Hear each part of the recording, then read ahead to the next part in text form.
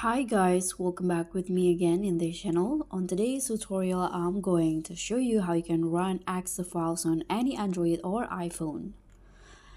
So if you want to run Windows EXE files on your Android or iPhone in 2025, yes, it's possible, and in this video, I'll show you the step-by-step on how you can do it with the best tools available today.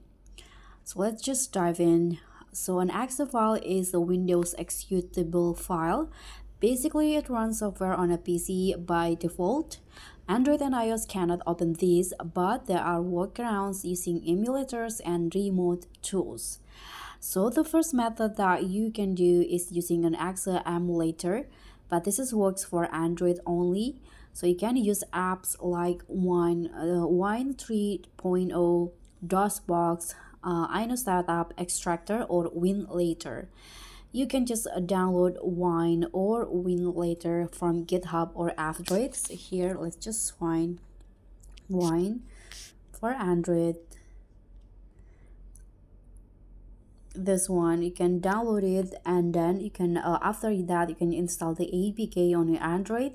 Open the app and set up the environment. Might take around 1 to 2 minutes, and you can use the file manager inside to locate and open your EXE files. But you need to know that not all EXE files will run. Only older or portable Windows apps such as Notepad, games, tools that will work. And the second method, and it works for both Android and iOS, you can use the remote desktop access.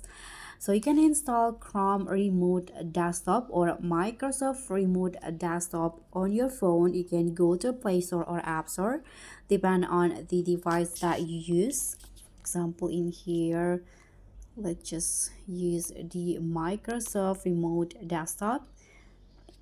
And here, or this one, Chrome Remote Desktop, you can install it and set up the desktop app on your PC.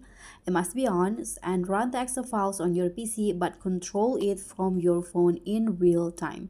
And this is the best way to use full Windows software like Adobe or games from your phone. So there are also limitations, so not all EXE files will work. Android or iPhone don't natively support Windows software, so these methods are workarounds, and it's good for lightweight or portable apps, not big programs.